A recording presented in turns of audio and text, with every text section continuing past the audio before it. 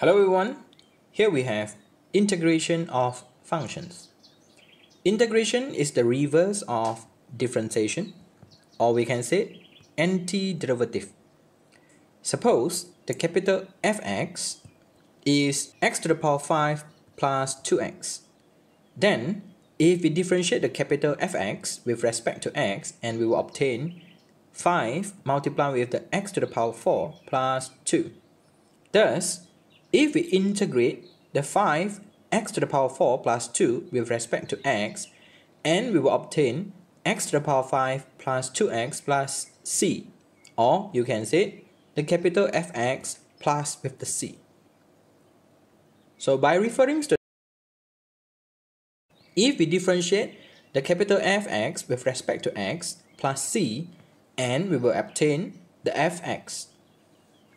If we integrate the Fx with respect to x, and we will obtain the capital Fx plus c. So this is the process what we call the reverse of differentiation or the antiderivative. Here we have the example. Differentiate 2 square root of x with respect to x, and then find the integrate of 1 over square root of x dx. So part number 1. Differentiate 2 square root of x with respect to x, and rewrite the situation. So we will have 2x to the power 1 over 2. Differentiate the situation. 2 multiplied with 1 over 2, x to the power of 1 over 2 minus 1. Simplify the situation, and we will have x to the power of negative 1 over 2. Rewrite the situation, and we will have 1 over square root of x.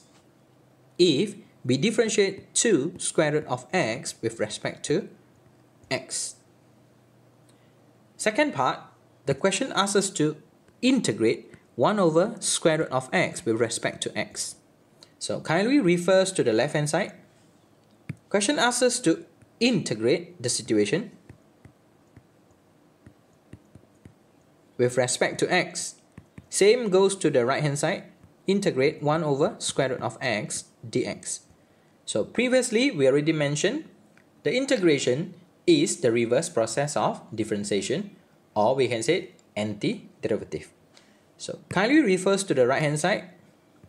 We notice that we are having the same situation.